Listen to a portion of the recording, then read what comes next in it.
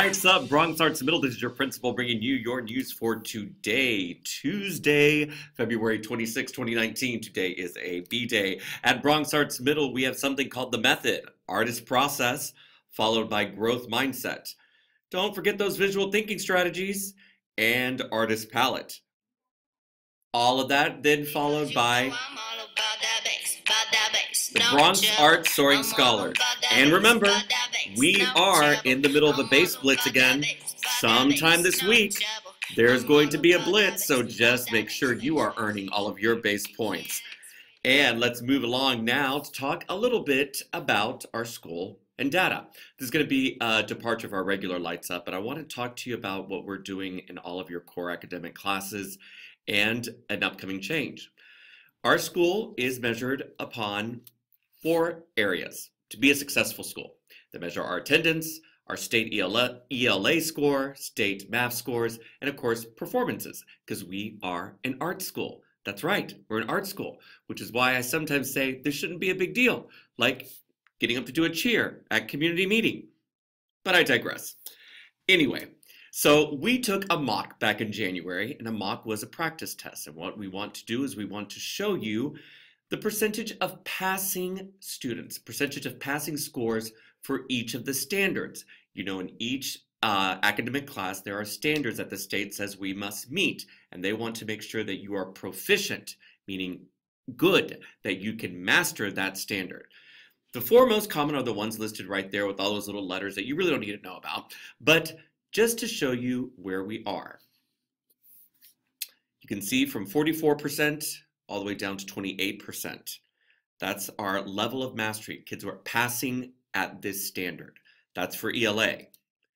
And for math, here are the passage rate for each standard. You can see lowest 5, highest 47. So, what does that mean for us? Well, a school is considered to be a high-achieving and proficient school if you are at 80%. 80% is our goal. Now, you saw those numbers previously. That means we have work to do. So here's the plan, and this is how we do it. We have each of you complete something now in all of your classes. Time of your due now. These are your core academic classes where you answer a question daily, and your answer puts you in a group. And then you complete an activity in that group. That is our data and action, and we are tracking to see your level of mastery. Why do we do this? Well, we do this because research has proven that small group instruction works, that it's the best way to get students up to speed and understanding the material. That's why we're doing it.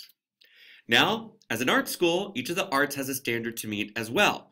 We're not going to go too much into that, but just so you know, we have now regrouped you into groups of ability that are going to be the best for your performance. We are meeting you where you are, and we are going to work with you in our arts just as we work with you in our academics. What that means is we have completed some schedule changes, and those will be passed out by your advisor at the conclusion of Lights Up. So let's get to work, scholars. What you need to remember is from now on until we get past the state test is that you need to do all of the activities in your classes. Every day we are tracking your mastery level. That is how we're going to support you. Follow your new schedule. Persevere through the challenge. Remember, we're a growth mindset school, so we persevere. We don't give up. And lastly, you will succeed. That's how we're going to do it. That's how we are going to achieve our goal. Now let's move to our call board for announcements. Remember that during transition, base points will be deducted in the transitions and in the cafeteria when scholars are not following our expectations. And before you go each day, remember, chairs up so we can get the floors clean. Tuesdays, your base cards go home. That means Wednesday, they are signed by a parent and returned. And today, there's a company meeting for the Wizard of Oz, second period in the community space. This is for all members of the company. If you are part of the documentary crew or any kind of design, check in with your second period teacher, and then make your way to the community space for the company meeting of Wizard of Oz. After school today, we have capoeira from 4:15 to 5:15. They meet in the dance studio. And lastly, remember, you'll never get smart without arts. Have a great day, everyone.